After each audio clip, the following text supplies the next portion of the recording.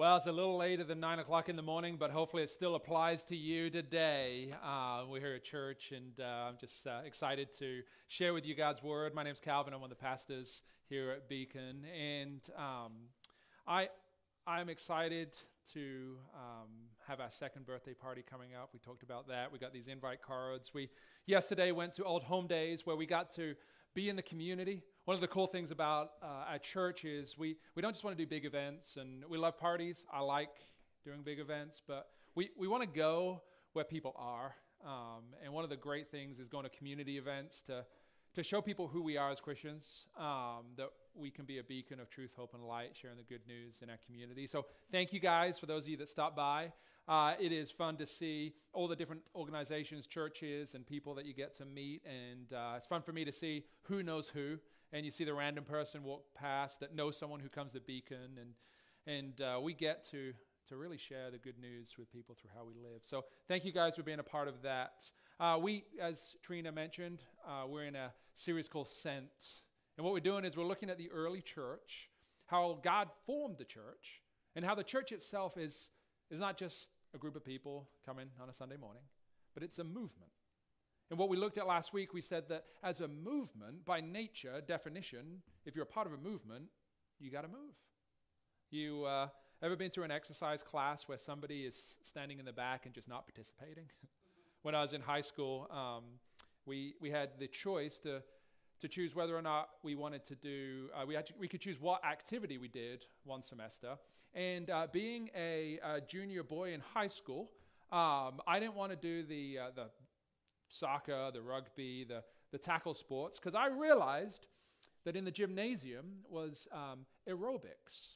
And I realized that I could be one of two guys with 100 girls in high school doing aerobics. But the problem was I didn't really want to do aerobics. I just wanted to go and hang out with the girls in high school. So I would stand at the back of the room and kind of stretch a little bit. But you got to move when you're a part of something. And I'd always get called out. The teacher caught on while I was there and would bring me to the front and do different things. And not what I wanted. But as a church, we don't want to just be consumers. We don't want to just sit here and be like, okay, yeah, this whole Jesus thing, and I'll do a few good things here and there. We want to be people that are moving with the Holy Spirit. Today we're going to look at Pentecost, and then the message that Peter preached out of Pentecost. The early disciples, the followers of Jesus, they had this Spirit come upon them that empowered them to do amazing things. A lot of historians look at the early church and they wonder, how did Christianity go from these 12 followers, these 120 followers, all the way throughout the whole world in such a quick time? 2,000 years seems like a long time ago now, but back then they didn't have cars and airplanes. They couldn't go to places like Nicaragua, where I just went to share the good news. They had to walk places, ride ponies and horses and carts, and yet Jesus had given his followers a God-sized vision for this new church. And I bet you they were petrified. They're probably wondering, how on earth are we going to impact the whole world when we're just a group of uneducated guys sitting here from Galilee? But God had something more for them. This supernatural power that we're going to talk about, that the Holy Spirit came upon them, and God provided the means by which they were able to complete the mission he sent them on. And so our memory verse in this series is found in Acts chapter 1. We put this up on the screen together, verse 8. So let's read this out loud. If you're watching online, join in us, read it wherever you are. It goes like this. But you will receive power when the Holy Spirit comes on you. And you will be my witnesses in Jerusalem and in all Judea and Samaria and to the ends of the earth. Jesus had told these disciples there was this great mission he had for them. This commission, that they were sent to be witnesses everywhere. And then he goes, and by the way, I'm actually leaving. And Jesus went up into heaven. And these people had this great mission they were a part of. But then Jesus said, oh, and by the way, I need you to wait until the time is right. Now, I don't know about you, but if I get given a mission, I don't want to wait. I want to get the ball rolling. You're like a planner. And you're like, okay, so here's what we're going to do first. And you do this, you do that, let's go. I don't like to wait, but they said wait. Oftentimes, we want to get ahead of what God wants us to do. And oftentimes, we think we're like, God, I know you said wait, but I got a great idea. My idea is probably better than yours. And here's what I should do. What do you think? Already knowing you've decided you're going to do it. And you go ahead of what God wants you to do, and then things don't always go the way you want them to, right? Well, Jesus had the disciples wait in Jerusalem, and he told them, wait until the Holy Spirit comes on you. Because he said, I'm not going to be with you physically in the flesh, but my Spirit is going to come and reside in you. And they probably were all confused, thinking, what on earth is this about? You ever see the old horror movies where the demons come inside and it's like a ghost going inside your mouth and all this weird stuff? I don't think that's what he was referring to. Oftentimes people think like that. But Jesus said, wait. And we're going to look today at what happened at Pentecost. And then we're going to go and study what Peter said in the first official message preached from the church. So in Acts 1, verse 4, it says, do not leave Jerusalem, but wait for the gift my Father promised, which you have heard me speak about. He wants them to follow his plan. And he says, you'll not be able to accomplish anything without this power that I have for you. John Stott, a famous preacher, he puts it this way. He says, a body without breath is a corpse. So the church without the Spirit is dead.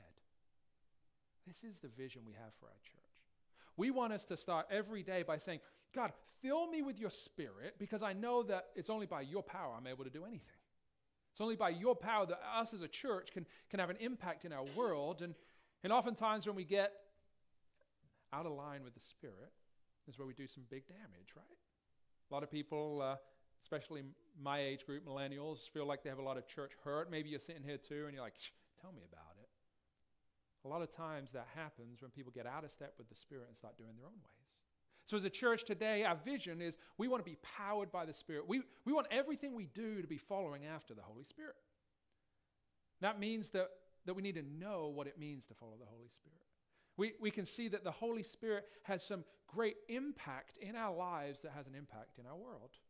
And so today we're going to pick up the story in Acts 2, but I can't understate enough the fullness and power of the Holy Spirit. What it means to be empowered, being filled. In verse 2 it says, suddenly a sound like the blowing of a violent wind came from heaven and filled the whole house where they were sitting.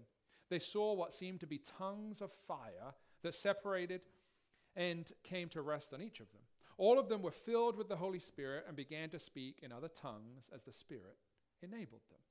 So the disciples, these followers of Jesus, had gone through a pretty traumatic experience with Jesus dying on the cross, coming back from the dead, and it had been pretty crazy for them. And then Jesus says, go wait in Jerusalem. So they were pretty much hiding out in a room, waiting for the Holy Spirit to come on them. Now, you probably can imagine, they were probably thinking, how do we know when it's time to go? Like, is Jesus going to speak down from heaven, give us the thumbs up, green light means go, and we're going to start going out, and not sure where we're going yet, but we're going to do it, and sitting there waiting. I think God knew that. He's probably chuckling up in heaven. And so they send this dramatic experience where they probably didn't feel the wind, but they heard the wind outside, and then they saw these flames come and sit upon each and every one of them, and it was pretty crazy. Now, hear me on this. This is an abnormal experience. I don't think this would have happened for you. It didn't happen for me. When I became a Christian and the Holy Spirit entered me, I was not sitting there and it got really windy and this visible flame came and landed. That didn't happen for me. That doesn't happen anymore. It happened when the Spirit came and resided for the first time in the disciples, the apostles, who received the Holy Spirit, and it settled within them. Jesus had gone so that something greater could come to lead and guide them. This was happening at a time called Pentecost. And what this was about, all the Jewish people would come to Jerusalem, and the city would swell in numbers. It would be huge. The population, I think God had a plan here. You see, wait until I'm ready, and then he tells us to go. The population was huge, and thank you, Trina, for reading all of those different nations and tongues that I didn't have to pronounce. That was great. And it was between the two harvests, the barley and the wheat harvest. And in essence, there's a big festival party going on. And we see here that there's people from all different nations. Now think about this. God's mission for his disciples was start here, build out, and go to all of the world. You ever have a an issue with God's timing? Like, do you believe that God's timing is perfect? I do, but I don't like it because it doesn't always align with my timing. And so when I look at what God wants us to do, I know he's sovereign, and I know he's in charge, and I know that what he wants is best, but I don't always like it. And so with this, I'm sitting here and I'm thinking, okay, God has this mission for his disciples, and they're probably wondering, how are we going to get to the whole world? And God says, you wait for me, and when I say go, I'm going to bring the world to you. Isn't that amazing? God has a plan. Don't get overwhelmed with what the gravity that God has for you. He provides the power of the Holy Spirit within you so that anything he puts in front of you that he's calling you to do, you'll be empowered to do. The disciples patiently waited. Now, it talks about these tongues of fire that came on them. That sounds pretty dramatic, pretty crazy. Just want to be clear here. In some passages in the Bible, there's these things called the gifts of the tongues, which is a spiritual kind of prayer language. That's not what they're talking about here. Here, what they're talking about is the physical nature of being able to talk in a different language, known language. Because all these people have come from all over the world, and there's different languages there. It would be like if I just started fluently speaking Spanish to you. I can't do that. That's what would have happened. Well, let's go a stage further. If I spoke Romanian to you, if we had a Romanian person, apparently, I had some friends who are from Romania, and they speak actually Hungarian, and they say that will be the language in heaven because it takes an eternity to learn and an eternity to speak. And so apparently there's some languages in the world that are tough. These disciples were speaking languages of everyone there. Now, a lot of them were like, this is crazy. And anytime you think something's crazy and you can't explain it, you say things like, they must be drunk. There must be some reasonable example. Something is going on. There's a trick happening. And Peter's like, no, that's not what's going on. One of the things that we like to do is kind of contrast things that God does throughout history. And here, what I see is a clear contrast between the Tower of Babel, depending on what country you're from, and what's happening here at Pentecost. God's people and the people on earth were in the time of the Tower of Babel, they were building this tower to try and get up to heaven. And God's like, no, that's not what I'm about. So he brought all these different languages upon these people to bring confusion so that they couldn't continue with what they were doing. God confused them so they couldn't communicate with one another, different languages, and they separated, and the tower wasn't built the way it was meant to. And then here we see that at Pentecost, God didn't bring confusion. When the Spirit came and filled them, God brought clarity. This is what the Holy Spirit does. The Holy Spirit, when it comes inside of you, it empowers you to bring the good news of who Jesus is, clarity. You can't explain Christianity and force someone to believe it. You can bring them to church. You can be a witness. You can share the good news of who Jesus is. But at that moment they hear it, they have to make a decision, and the Holy Spirit is the one that calls them. And so in this, we see the power and the work being emphasized at what the Holy Spirit does. Now, for anybody who's not a Christian and hasn't experienced the Holy Spirit, this sounds weird. Maybe if you sit here, you're like, this is weird. This whole Holy Spirit, kind of supernatural, kind of weird stuff. It is, and that's what makes it so amazing. By definition, it is supernatural. If you could explain it in a way that was like, oh yeah, that makes sense, just a normal day in the life, it wouldn't have the power that it has, the gravity that it has. So when we're thinking about what God's calling us to do, when we're living by the Spirit, following his guidance, we know that he will lead us in opportunities to be used in amazing ways. But it starts with being faithful, waiting, praying every day. God, please fill me with your Spirit and lead and guide me to do your work today. Is that what you pray each day? Oh man, I know, I get busy too. I get distracted. Maybe you got to get your kids to school. Maybe you got to get up early, go to the gym. Maybe you got to stay up late because you got to work and you get busy and it gets tough. But I know that no matter what we do, the Spirit wants to work in the everyday of your life. The Spirit came at Pentecost. And what a spectacle. The disciples filled with the Holy Spirit in worship, being witnessed by so many, and this is what drew them in. You ever walk past like live music and just being kind of sucked in to hear it? You're like, oh, this sounds pretty cool. I'm going to go and listen to this for a bit. And then if you don't like it, you just leave. And here we see that the disciples' worship Their worship sucked people in. Because people saw it and they say, I don't know what this is. This is crazy. These people are on fire. Probably not literally, but the tongues of fire, and this is crazy. And we get to see that these people are worshiping in such a God-given way. And they were sucked in. Now, a side note is, I just want to be clear that we believe worship is for an audience of one. At our church, we believe that our singing, that our worship is just worship towards glorifying God. Because no cool song, no big lights and flashy stuff is ever going to win someone to Jesus if it's not Spirit-filled. Now, those cool songs and flashy lights can be Spirit-filled. But first and foremost, as worship, we want people to see the witness of us worshiping in the Spirit, glorifying God. Now, some people were skeptical, though.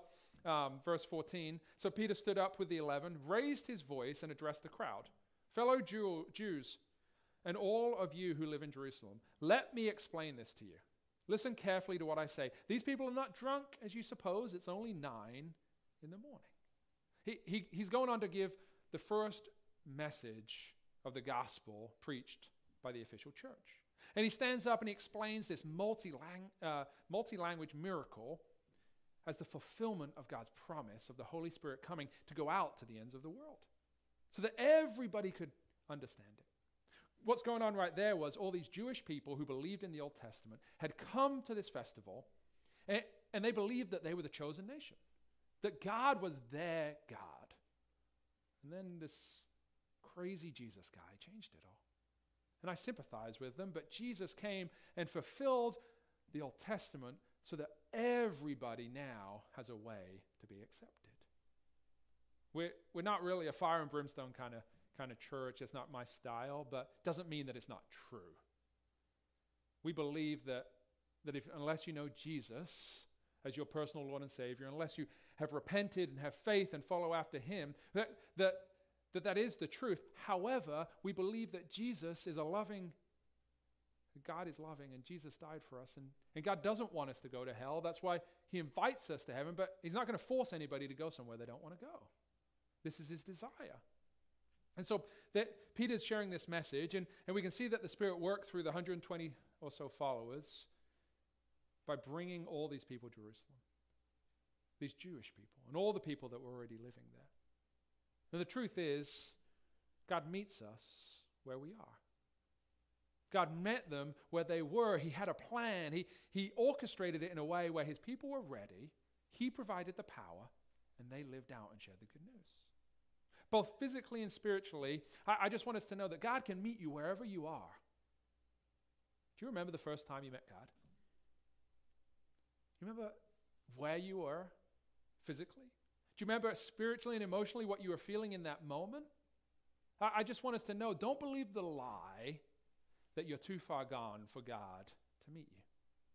Many people think that. They think things like, you don't know what I've done in my life. You don't know what's been done to me. You don't know what I did last night or what I'm thinking right now even. And I don't, but God does. And this is the good news. I wore nice clothes today, and everybody's been commenting on it. Apparently I don't wear nice clothes very often is the story behind that one. I'll blame that on living in New Hampshire. But I just offended everybody. But sometimes people think that I need to dress myself up, that I need to clean my life up. And once I get good enough, then God will welcome me in. That's often the case that people believe. And even if they don't say it that way, they think about it that way. And they think that if I do enough good things, then I can come to God. God will be happy with me. I'll make the grade, and we'll be good. But the problem is, nobody can be that good. And Jesus knows this, and so he doesn't condemn us to hell. He invites us to a different way, a better way that leads to life. He said, I came to heal the sick. And all of us at some point have been spiritually sick in our lives, and he says, I'm here for you, and I want to heal you.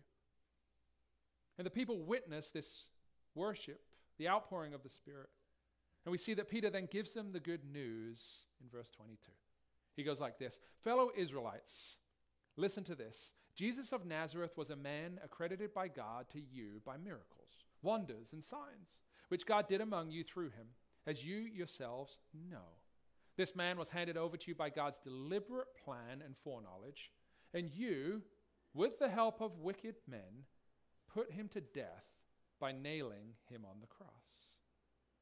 What a great start to a message. You killed Jesus. That's what he's saying, right?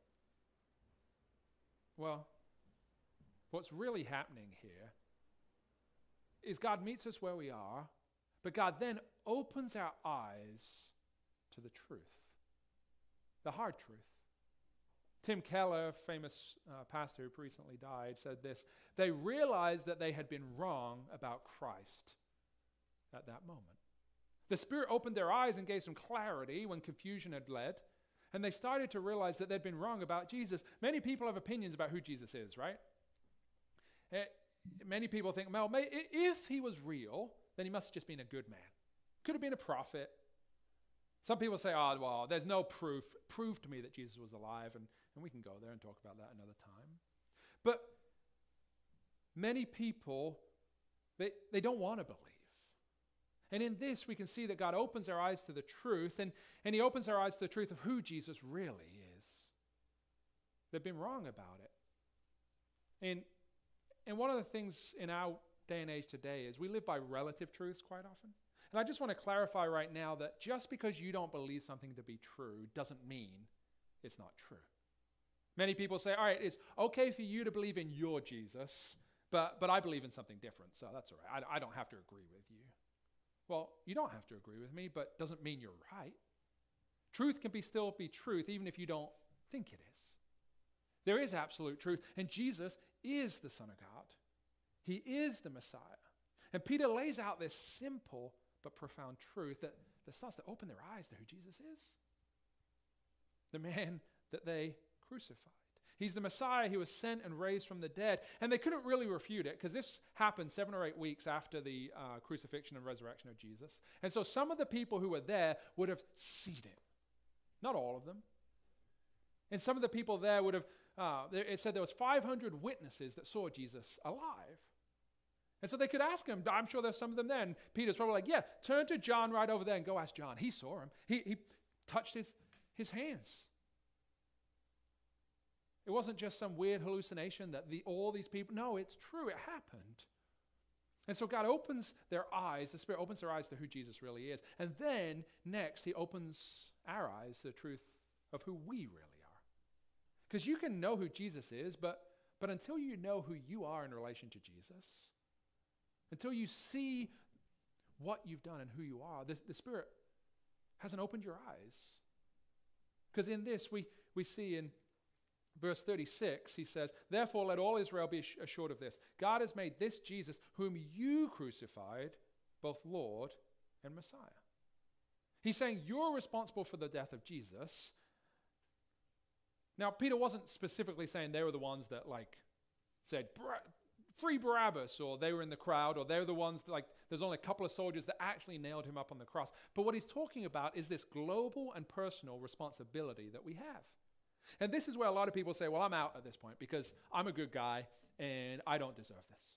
I haven't done anything wrong. I wasn't with Adam and Eve when they sinned. I wasn't in front of Jesus when he was crucified. In fact, I would have said, don't crucify Jesus. Let Barabbas and Jesus go free. And everybody would have been happy. No. We think that way. But there's a global and a personal sense of responsibility. Romans 3:23 is the verse that really hits on this. It says, for all have sinned and fall short of the glory of God. And this is the hard nature about who we are. My past sin, my present sin, and my future sin is what caused Jesus to be crucified. Because there was a separation between us and God. And yes, we weren't there when Adam and Eve were alive. But God is outside of time. And it means that no matter who you are, what you've done, or what's been done to you, that all of us are sinners. And this would have been a terrible place if Peter stopped in the message. Because the law condemns us. But the fruition of where Peter's going next is all about Jesus. And the real talk is this. God loves you enough to tell you the truth about yourself. And that is one of the best things you could ever hear. The reason for that is this. You know what's inside your own heart. the things you've done, the things you've thought. Imagine this. Imagine giving your life to a God who lies to you. You wouldn't want to do that. If God looks at you and say, well, yeah, you haven't done anything wrong, you're like, well, you're lying. Or imagine giving yourself fully surrender to a God who isn't smart enough to know everything about you. I'm out on both of those occasions. God loves you enough to tell you the truth about who you are. Would you give your life to and surrender to someone who lied to you or couldn't actually see who you really were? I don't think so. This is what God's inviting us to do. God will meet us where you are, and when you see yourself in the mess of life and you know that there's a better way and you can be refreshed because he knows who you really are. You don't need to hide it anymore. You don't need to worry about that baggage that you've been through. You can release it, surrender it at the cross, and ask for forgiveness. It's freeing. And God invites you into heaven. If you confess your sins, repent of what you've done, and ask for him to forgive you, the Spirit will come upon you. You'll be filled, forgiven. He knows who you really are. So you don't need to try and hide it anymore. And I mean, that didn't work for Adam and Eve, and it's not going to work for us today. God sees it, right? He's like, why are you hiding in the bushes again? I know, you did it again. I'll forgive you if you come. Just ask. So we see how the story continues. In verse 37, it says, they were cut to the heart. When the people heard this, they were cut to the heart and said to Peter and the other apostles, brothers, what shall we do? They were starting to see who Jesus really was. Oh man, can you imagine that revelation? We just killed the Messiah of the world, but he rose from the dead. And then they started to see who they were in reflection to Jesus, and they were cut to the heart. In John 16:8, it talks about the coming of the Spirit, and it says this, when he comes, he will prove the world to be in the wrong about sin and righteousness and judgment. And the words here that it's talking about, it's talking about like a conviction, a cross-examination. Where when we say, oh, we're good, I'm a good person, the Spirit comes in and convicts. He brings clarity, and he says, no, you're not. This is who you are, sinful. And he doesn't just lead us there, but he exposes our lies, what's really going on in our hearts. Like at a courtroom where a witness is being put in front and he's being cross-examined, and the lawyer comes up and says, you're lying. This isn't what happened. You're witnessing about something that isn't real or true in your life. And you know what the famous movie goes? You can't handle the truth. But Jesus can. When you understand this, you move into a sense of personal sin and responsibility. You're no longer just breaking God's law, but you start to see how you're breaking God's heart. I remember when I was a kid, the first time not the first time that I broke my mom's rules, but the first time I broke my mom's rules and felt really bad about it. And it was something silly. I think we just took too many candy bars, and she was all mad. And then we were sitting there, and I said, why? I just want more. I just want another candy bar. And my mom, this is a silly story, but my mom literally goes, do what you want. Oh, I didn't just break a rule. At that moment, I broke her heart. She was like, I give up. You want your own way? Go ahead.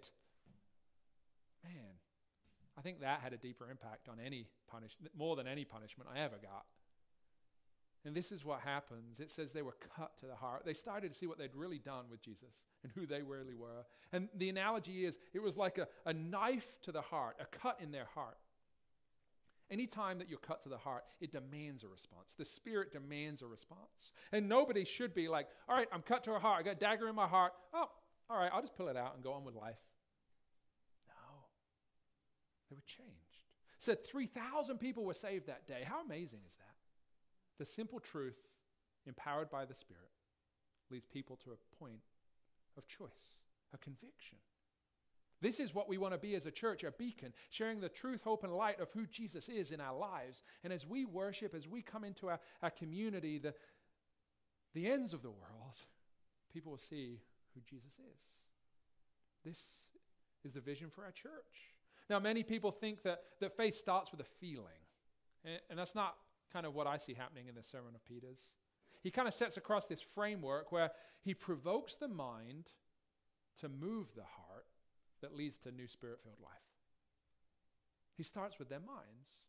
In verse 36, it says, "Therefore let all Israel be assured of this. God has made this Jesus whom you crucified." He says, you believe in the God of Isaac, Jacob? You believe he's your God? Well, this God is the one that points everything in Scripture to Jesus. He refers to the book of Joel. He refers to the book of Psalms. And he uses their understanding, their minds, to point towards the Messiah. This is the best message that he could have done. He said, this is what you believe. Let me help you see the fruition that Jesus has come to fulfill the law, everything you believe. This is what it was pointing to. This is what you've been waiting for. Should be good news, right? And then he goes into what leads to the notion of God's grace. Because if the Old Testament law points out all the things we do wrong, condemns us, Jesus brings the grace that forgives us. He's the way, the truth, and the life. It says both Lord and Messiah in verse 36. He brings this new idea of grace that you don't have to be condemned. You can be set free. And then he goes into how that knowledge that led to heart change will now lead, that knowledge that received grace will now lead to change in your heart. They were cut to the heart and answered, what shall we do? And out of this, we see a change in their thinking. We see how so many people made the decision. Some didn't, but they made the decision to say yes. Just think, God brought the world to them to have an impact. He knew what he was doing. Instead of them trying to get ahead of God, the disciples followed his commands, patiently waited, and they let God impact their every day, and the Spirit showed up. Vance Havner says this. He says, we're not going to move this world by criticism. A lot of Christians try, of it, nor conformity to it, but by the combustion within it of lives ignited by the Spirit of God.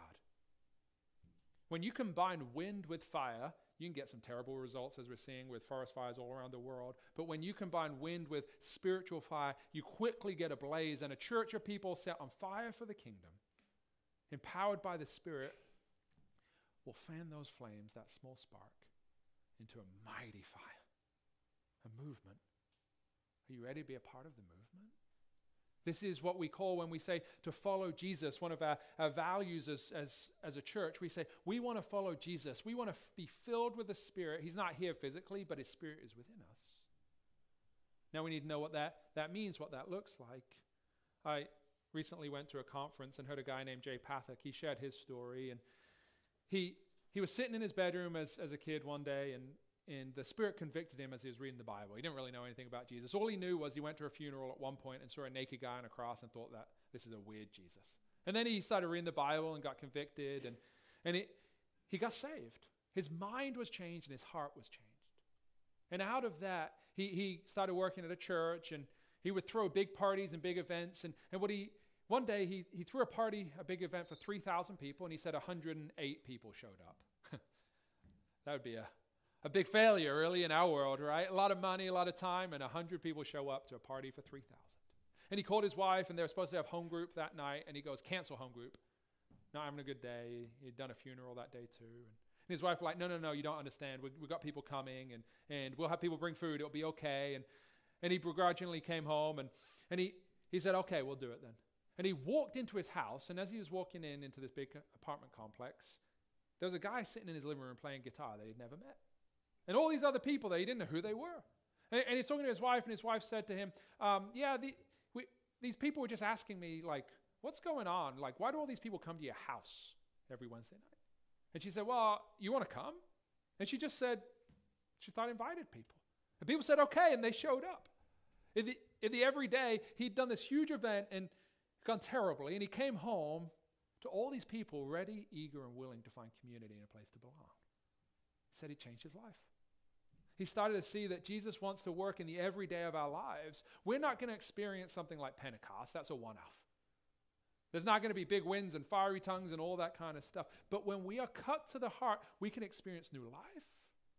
We can experience joy, fellowship, freedom. What if we slow down to see the Holy Spirit at work in the everyday of our life? What if, this quote from J. Pathak says, can you imagine how your city would be changed if every believer knew and retained the names of their neighbors and prayed for them, connected to them, served them, and cared for them? We got 2 cards that I want to send you guys home with today. One of them is an invite to our birthday party, and we'd love for you guys to invite them. We want to fill this place, invite people to just experience the worship and love we have for Jesus, empowered by the Holy Spirit.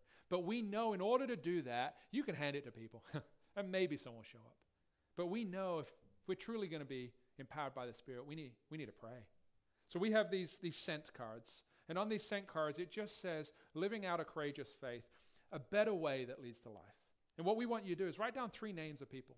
And if it's a couple, you can write them down in one. If you have more than 3 names, that's whatever. Take a couple of cards. Do whatever. Don't get caught up in the details. But we want you to commit to praying for these people. Asking God to give you opportunities to invite them into a better way that leads to life. And as the Spirit moves, He's got something for us. He's going to do some great stuff. We're also going to have a day of prayer on September 6th. We'll open our office in Londonderry from 8 to 4, but at noon, both online and in person, we're going to have a short time of prayer where we're going to pray that God would use us and fill us with His Spirit so that more people would see the good news of who Jesus is. When the Holy Spirit calls, we're cut to the heart. A part of a movement, people that move as a beacon of truth, hope, and light. And the invitation is to live a life marked by Jesus as you follow the Holy Spirit's guidance. I hope you're ready for that, because we're praying and we want to see what God's going to do through our church. But we know you can do some big events, but really what matters is following the Holy Spirit in the everyday of our life, being obedient and sharing the good news of Jesus. Let's pray. God, we are thankful for you. We are so thankful that you are the God who knows us and will tell us the truth, and that you love us. We just ask today that you would give us people to share your love with, that we would follow you, live in community, and love generously. Thank you, Jesus. Pray us in your name.